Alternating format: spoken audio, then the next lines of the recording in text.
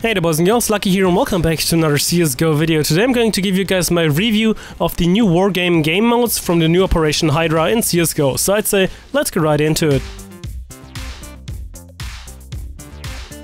So let's start out with the heavy assault suit mode. This is probably one of my biggest complaints overall for most of the modes which you will get to see throughout the video, and that is most of the things will actually require you to play in casual, which I do not like. I actually hate casual. So take everything I say with a little grain of salt, but again, this is my point of view and my review of it. So I think just from a casual point of view, having the super armor assault kind of suits that you can see right here is kind of fun actually. I mean, they add some sort of a new gameplay mechanic to it due to you being some sort of a tanky-ish player, and you can also not use rifles, so no AK, no AWP, stuff like that. So it's kind of a...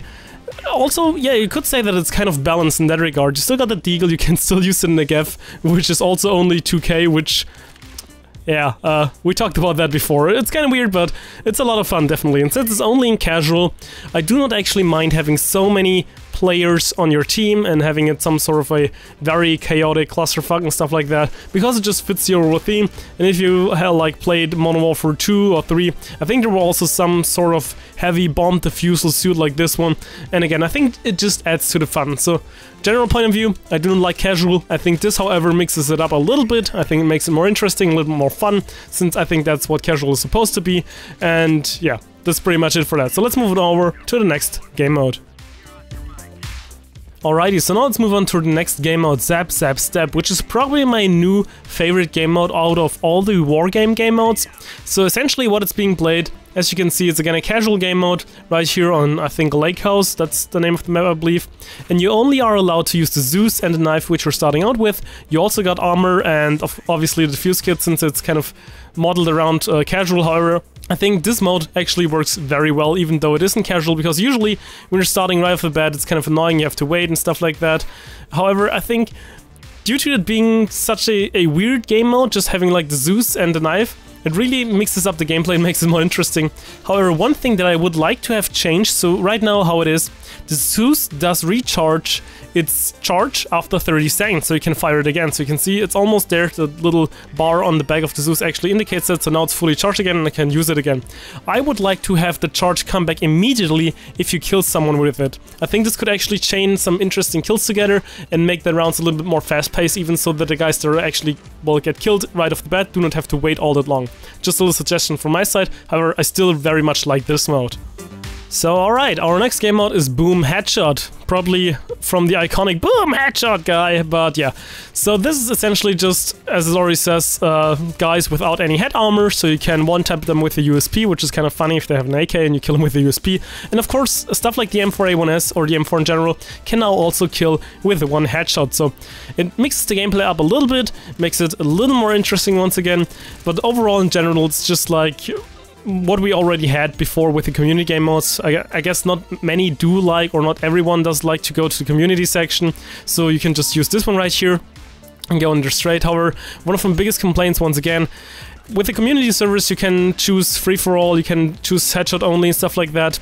With the wargames, however, you choose one, and, well, you actually do not choose one, you just choose to play them, and then you just get thrown into a random game, and after the game is over, you choose for the next kind of game mode if you want to play Hunters Gatherers, which we'll check out next, or Trigger-Discipline, or Flying Scoutsman, stuff like that. So I really wish that you could actually queue for a certain game mode. So overall, this one right here, Boom Headshot, is kind of nice. I don't really mind it, but I also do not think it's like super awesome, since we already had it like way before with the community servers. So let's move on to the next one. If you ever played Call of Duty, you probably have heard of the mode Kill Confirmed. Kill Confirmed is essentially just killing someone, then he will drop a dog tag, and then you pick up the dog tag, which will confirm the kill. Now, in this mode, it's kind of similar. You kill someone, then you pick up his dog tag, as I'm doing right here, and then you get a point for it. If you kill someone with a bonus weapon, it will drop 2 points, and if one of your friends dies, you can also pick up their, dog tag, so the enemy cannot get it anymore. Overall, this is one of the modes that I always did prefer in Call of Duty, and I feel the same way about it somewhat in CS, because well, it's essentially a good mode because you cannot just camp over and over again from the same spot, which is again more of a problem in Call of Duty than it is in CSGO. So it's a nice little addition, not really needed, but I still feel like it adds some sort of gameplay variety and makes the gameplay a little bit more fast-paced, since you actually have to walk to each dog tag in order to pick it up. Or of course you can just ignore it, but this is more likely for you to actually lose the game. But then again, many people just want to train in these modes and are not really properly playing the objective, so there's that. So I'd say let's move on to our next one. Alright, now let's move on to Trigger-Discipline. As you already can see, and this is already my biggest complaint, it's casual again. This means as soon as you're dying, and it's most likely going to happen since the maps are not made for 10 versus 10, you're just going to get spammed and are dead immediately. Can happen sometimes right off the bat, and you just gotta watch the other guys fighting it out over and over. So I think they either should keep the rounds shorter, or they should actually just transfer it over to deathmatch, same as they had with Boom Headshot, so that you can just use it in there. I think, again, fast-paced gameplay is what we really are trying to achieve here from my point of view. Also, something that I do not like about this mode is that, of course, when you're missing a shot, you're losing your health. For every missed shot, you're losing some sort of health percentage to the weapon that you were holding. However, you cannot kill yourself. You can only go down to 1 HP. And I would actually prefer that, again, this maybe sounds crazy, but if you could actually kill yourself, so there's even more emphasis on not missing your shots and actually hitting them. I think this would make the gameplay a little more interesting. Again, just my point of view and my take on it. I think that would make it a lot more, well, fun. So let's move on over to the next one. Now we have the Flying Scoutsman. The Flying Scoutsman is probably the coolest mode out of all of the new wargame modes because it has low gravity. It's scout only and knife only. It originated from a community game mode which is called Scouts and Knives, I believe. However, this one also has some issues. So as you can see, I'm just missing this guy here left and right. However, I eventually get to kill him. And the problem, once again, it is casual.